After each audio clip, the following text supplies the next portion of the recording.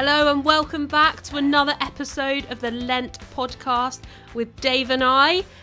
We are going to be finishing our theme about Jesus and the unlikely today. Dave, who are you going to be talking to us about? Well, it's slightly almost like we're doing last week's, because Jesus is speaking to one of his friends. He's speaking to Peter, one of the disciples, but Peter is coming and talking to him about potentially unlikely people. So that's the kind of link today.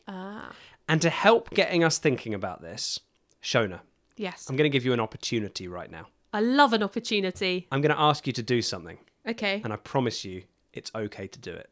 Shona, I want you to say something unkind to me about me right now. I feel like it's a trick. It's not a trick. I promise you I want you to do it. Okay. I genuinely have to think about this because I want it to be really good. Well, not good because it's not going to be nice. Yeah. Dave, I don't like the way that you ask me questions on the spot most podcasts. Well, Shona, I forgive you for saying that to me. I forgive you. Today we're thinking about forgiveness. So, Shona and I get on. We're not actually trying to be unkind to each other. No. And I just asked her to do that so we could think about forgiveness. Because today, one of Jesus' friends, Peter, asks him a question about how much he should forgive someone who hasn't been good to him. So, Shona, can you begin reading that verse for us? Yep, so this is Matthew 18, verses 21 to 22. Then Peter came to him and asked, Lord, how often should I forgive someone who sins against me? 7 times? Okay, and before we get to Jesus' answer, I just want to mention, this is a slightly weird question, isn't it? Coming up to Jesus and asking for a number. How many times should I forgive someone when they've done something wrong to me? But actually, may seem weird to us, but this was a question that people spent quite a lot of time discussing and debating and arguing about at the time. Because people thought that God's answer would be all kinds of different things. Some people thought that you should forgive people once. Forgive people once, and then if they do it again, that's it. They're out. Some people said that actually, no, the correct number of times was that you should forgive someone 3 times.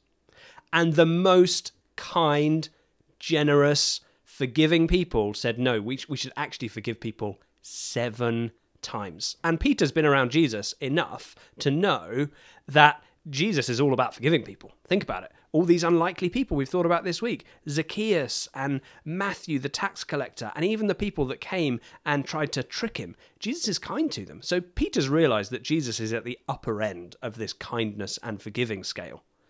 But actually, what else is he asking? Because he's not just saying, how many times should I forgive someone? He's saying, how many times before I can start to punish them? What he actually wants to know is when he can start holding things against people instead of forgiving them.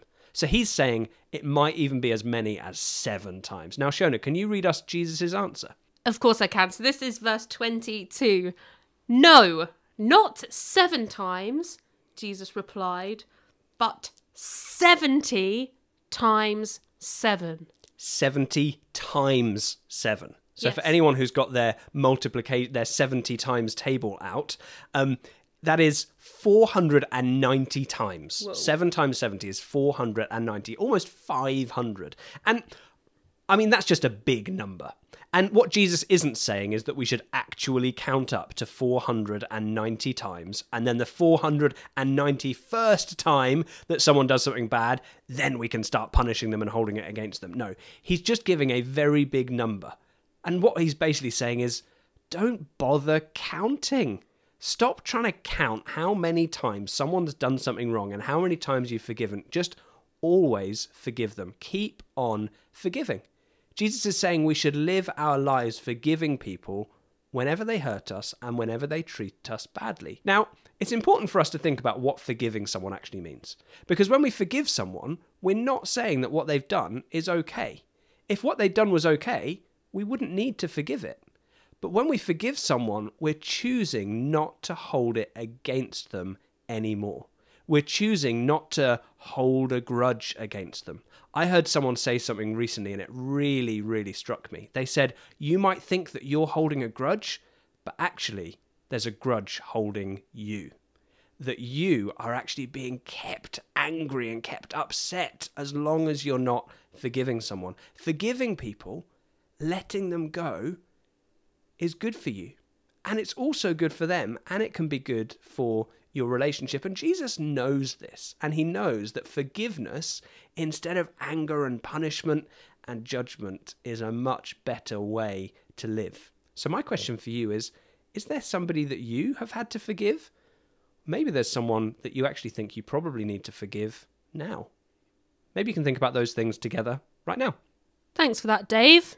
That's a tricky thing to think about, but also I think will be like a really freeing thing to think about once we put it into action. Absolutely.